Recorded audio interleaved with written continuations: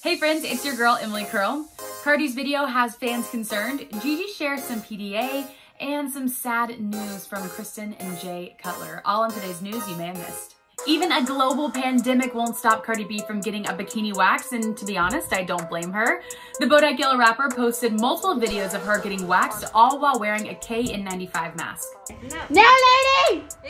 Hold my back. Oh, your back! Ah! Today is pain day is what Cardi captioned the clips while she was screaming in absolute agony. While some fans love the TMI, others are more concerned that she wasn't practicing social distancing. Gigi Hadid turned 25 last week and she shared a ton of photos from her recent birthday bash, which she spent in quarantine at her family's farm in Pennsylvania. In one of her Instagram posts, Gigi holds silver balloons alongside the Pillow Talk singer and her younger sister, Bella Hadid. I mean, what a trio! As fans know, Gigi and Zayn have been back together since January when they were spotted seen arm in arm after Zayn's 27th birthday celebration.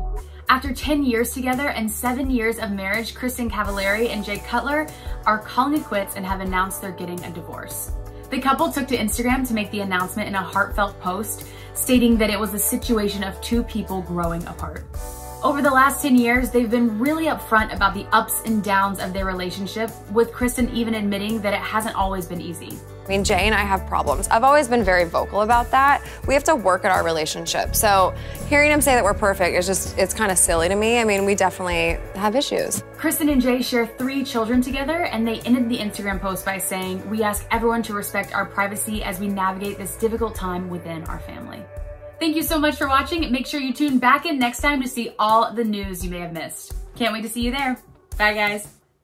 Hey guys, thanks so much for watching. Did you like that video? You can check out more over here. And don't forget to subscribe to iHeart right here.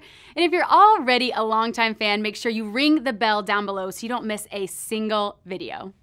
Bye guys.